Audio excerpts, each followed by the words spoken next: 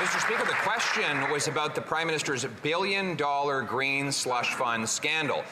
We already know while he forces 2 million Canadians to a food bank and doubled housing costs, is quadrupling the carbon tax, he has a billion-dollar fund whose own bureaucrats say reminds them of the sponsorship scandal, whose executives give money to their own companies.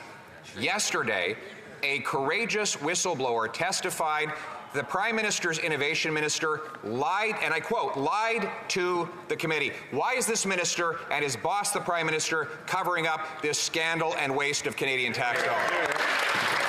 The Right Honourable Prime Minister. It's not surprising that the Conservative leader doesn't want to talk about his failed Republican-style plan to shut down Parliament last week.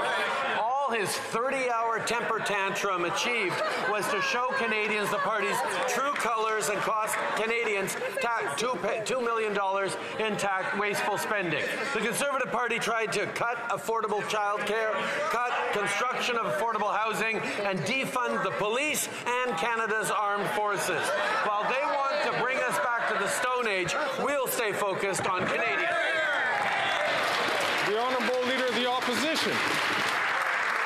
Canadians are forced to eat stone soup this winter after this Prime Minister gave us the worst food price inflation in 40 years, and we have 2 million Canadians, a record-smashing number, lined up at food banks. I know the Prime Minister is desperate to avoid defending his own track record, or worse yet, his quadrupling of the carbon tax. There is a common-sense Conservative bill, C-234, in the Senate, up for the vote today. Will the Prime Minister stop blocking the bill, axe the tax so that our farmers can feed families?